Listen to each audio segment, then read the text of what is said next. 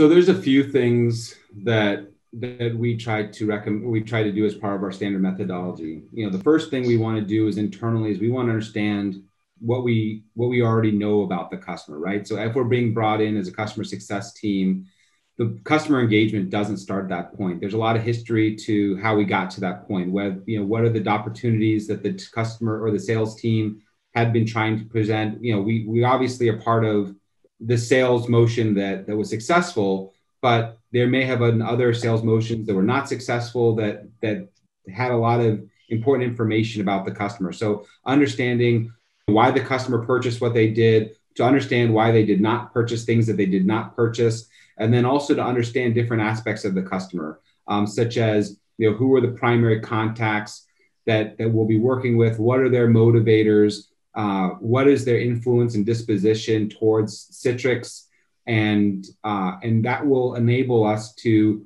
hit the ground running with to be better informed of why we're there, how to engage different customer contacts, so that we can ultimately drive the intended outcome without hitting roadblocks that could avoid it.